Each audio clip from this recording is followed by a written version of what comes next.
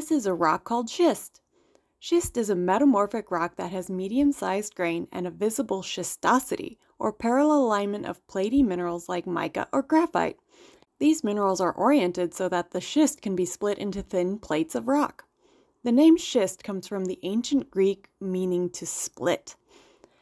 Schist is one of the metamorphic rocks classified based on the mineral's flattened orientation, which is called foliation. The other is gneiss.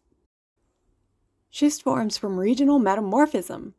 Regional metamorphism is typically associated with mountain building events.